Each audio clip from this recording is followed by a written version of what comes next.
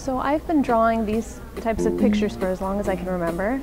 I guess doodle art. When I was a teenager, I would just go in my room and just draw whatever popped into my head. So it's kind of like automatic drawing, stream of conscious.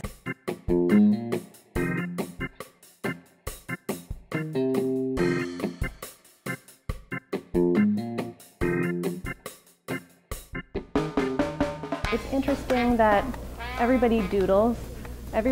All cultures have the same sort of abstract drawing. It kind of references Aboriginal art a bit, and those doodle book Zentangles are becoming so popular now.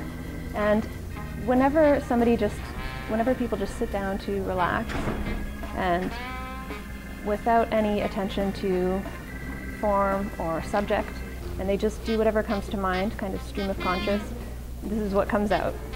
So, and it looks a little bit different for everyone. There's similarities and differences. Everybody can doodle and everybody has their own unique style. I lost count of how many hours it takes. These big ones, I think they took months. And next time I think I'm going to keep track of how long it takes, because every time I get asked that question, I'm like, too long? I have no idea. These two are different than the others. They are actually screen prints that I did in school. It's the same, so I started with the same drawing and then I did a screen print of it. So these two are ink and the other sticks on the end are ink, but the two in the middle that have the little mandalas, those are all screen printed in the studios at York.